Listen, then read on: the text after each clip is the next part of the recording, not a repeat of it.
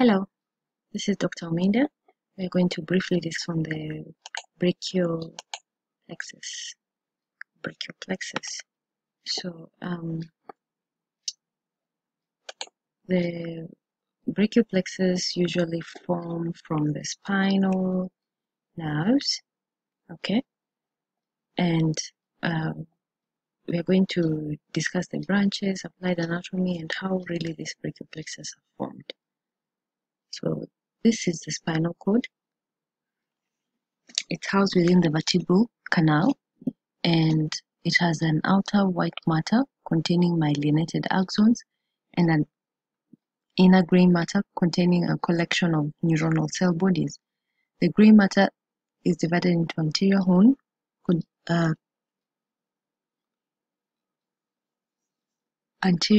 which contains the cell bodies of motor neurons, and posterior horns containing the cell bodies of interneurons. From this posterior horn, 3 nerve roots join, or rather bring information into the posterior horn, and these sensory nerve roots have their cell bodies within the dorsal root ganglia. And from the anterior horn, you have the exiting of the motor nerve roots, okay, and the cell bodies are in the anterior horn. So basically, the sensory root and motor root together form a spinal nerve. So a root can be either motor or sensory, but a nerve is both motor and sensory. So after you form a spinal nerve, you have the division of the nerve into anterior rami or ventral rami to innervate muscles within the ventral compartment, and posterior rami to innervate structures within the posterior surface, or rather posterior surface of the body. So basically, you need to understand these concepts for you to be able to understand how these brachial plexus are formed. So the roots are either sensory or motor nerve, and the spinal nerve divides into ventral rami and dorsal rami, and rami contain both motor and sensory. So how do you form brachial plexus? You have the roots of the brachial plexus of spinal nerves at the level of C5 vertebra to T1, and these are referred to as the roots of the brachial plexus. Then these roots will form trunk. How do they form trunk? Shortly after they emerge from the intervertebral foramina, these 5 roots, C5 to T1, unite to form 3 trunks. How do we form the 3 trunks? C5 and C6 unite to form upper trunk. C7 continues as the middle trunk, while C8 and T1 unite to form the lower trunk. Now, from these trunks, we get divisions. Each of the trunk splits up into an anterior and a posterior division. Anterior divisions usually supply flexor muscles, while posterior divisions supply extensor muscles.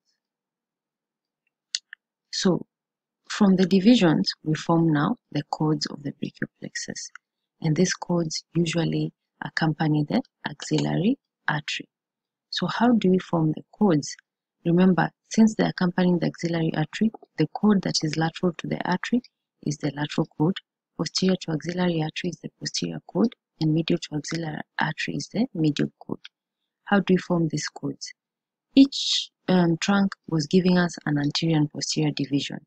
So all the anterior divisions of the upper and middle trunk form the lateral cord, while the posterior divisions from all the 3 trunks will form the posterior cord.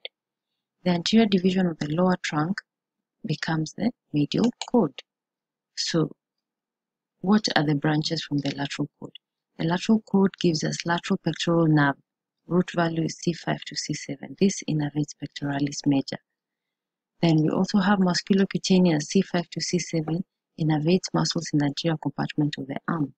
Biceps brachii, brachialis, coracobrachialis. Then we have the lateral root to the median nerve, C5 to C7. So these are the branches from the lateral cord. Lateral pectoral nerve, musculocutaneous nerve, and lateral branch to the median nerve. Remember, median nerve innervates most of the muscles in the flexor compartments, the lateral muscles in the flexor compartment of the forearm. We go to the medial cord. What are the branches? Medial pectoral nerve. Root value is C8 to T1.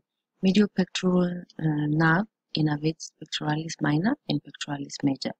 Then we have medial cutaneous nerve of arm. Okay, medial cutaneous nerve of arm then innervates sensory innervation to medial surface of arm.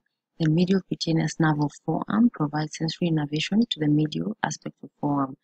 Arm is what we call the brachium, forearm antebrachium. Ulnar nerve, the root value CH to T1. It innervates flexus in the ulnar side of the forearm and also innervates the intrinsic muscles of the intermediate compartment of the hand, the lumbricals and the interosseous. So then lastly we have the medial root to the median nerve. So these 5 branches are from the medial cord: medial pectoral nerve, medial cutaneous nerve of arm and medial cutaneous nerve of forearm, ulnar nerve and medial root of median nerve. Remember, lateral cord gave us lateral pectoral nerve, lateral division of, or rather part of, median nerve, and musculocutaneous nerve. So we continue. The posterior cord has 5 branches.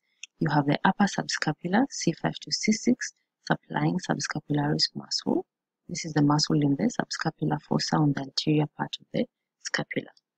Then thoracodorsal nerve, which is C6 to C8, innervating the latissimus dorsi muscle. Lower subscapular nerve that innervates subscapularis and teres major. Subscapularis has dual innervation from upper and lower subscapular nerve. Teres major only gets from lower subscapular. Thoracodorsal nerve innervates latissimus dorsi. So what are the other 2 branches from the posterior cord?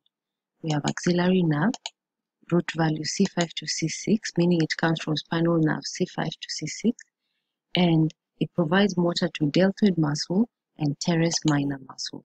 And also it has sensory role. It provides skin innervation to the skin over the deltoid muscle. That's what we call the rudimentary badge region.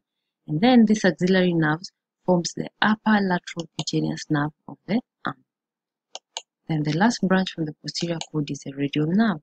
What is the root value? C5 to T1.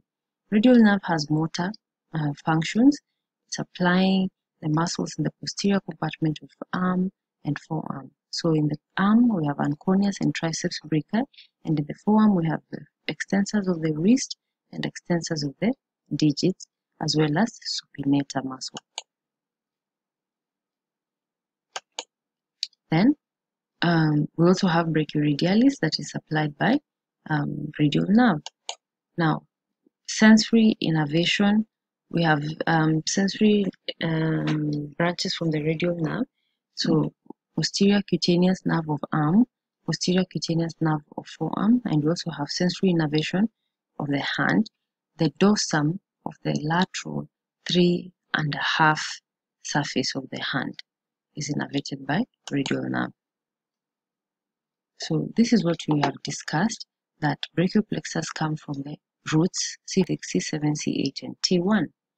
Now, the roots, superior roots C5 and C6 join to form the superior trunk.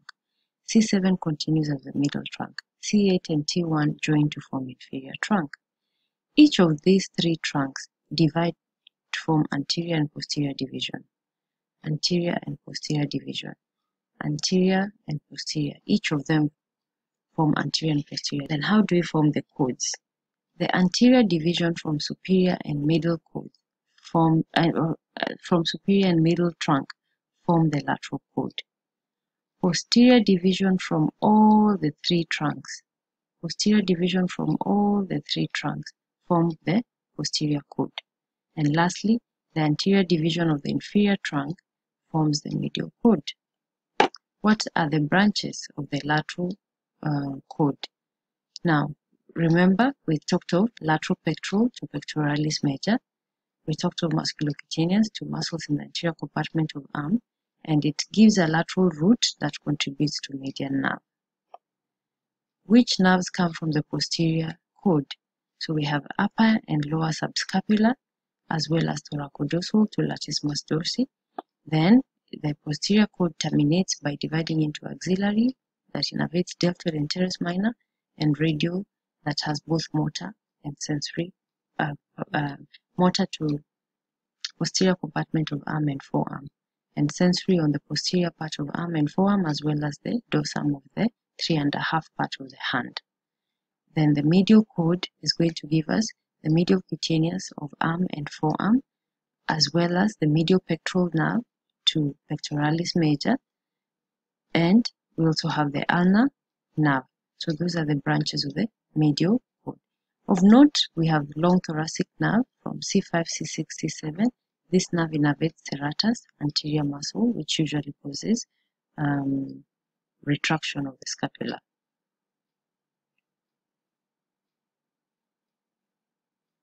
Causes protraction of the scapula.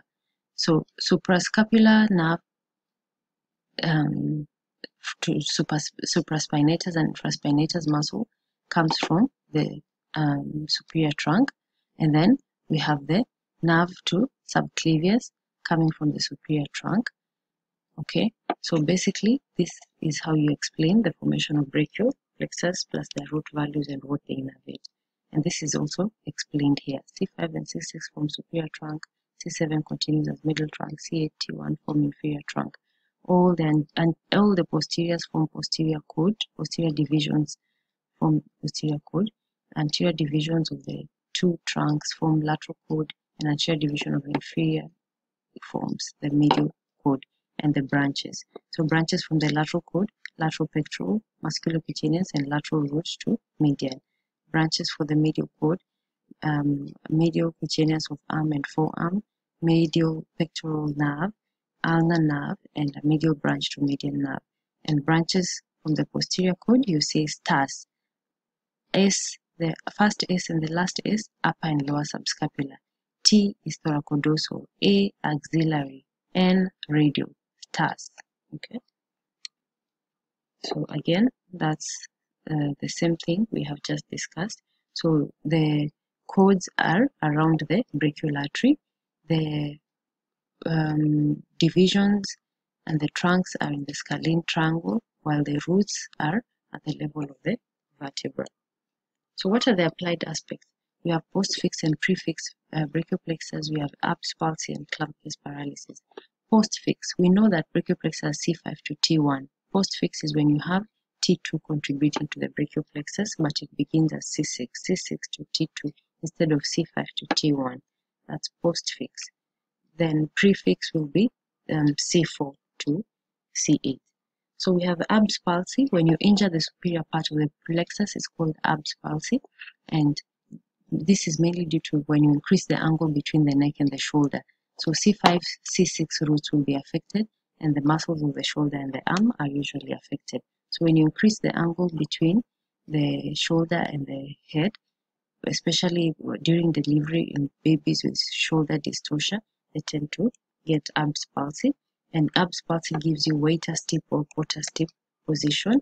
This waiter stiff position is characterized by motor loss. So the shoulder is adducted, the arm is medially rotated, and the elbow is extended. Usually there's an associated sensory loss on the lateral aspect of the upper limb.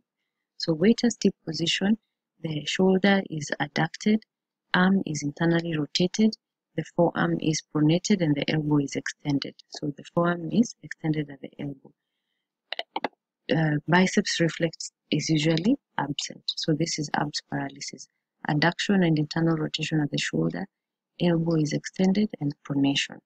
So again, that's Erb's paralysis, adduction, internal rotation, shoulder, elbow extended, and then there is pronation.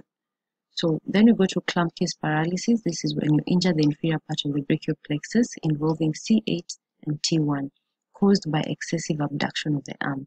So it's less common compared to superior part of plexus injury in Erb's palsy. So here you get motor loss to the small muscles of the hand, the lumbricals and interosseous, because they're innervated by ulnar nerve, and ulnar nerve is C8, T1 roots, and these are the ones affected by Klumpke's. Then there'll be sensory loss at the medial aspect of the upper limb. Okay, so when you grasp something, when you fall, or delivery of a child with the upper limb first, you get to injure the inferior roots of brachial plexus, and that gives you claw hand. And claw hand has hyperextension of metacarpophalangeal joints and flexion of interphalangeal joints because of